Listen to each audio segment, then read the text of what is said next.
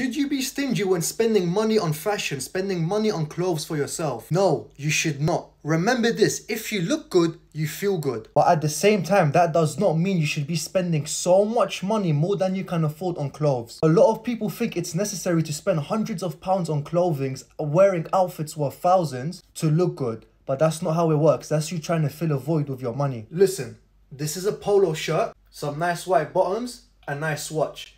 This outfit looks amazing on me because it fits my shape.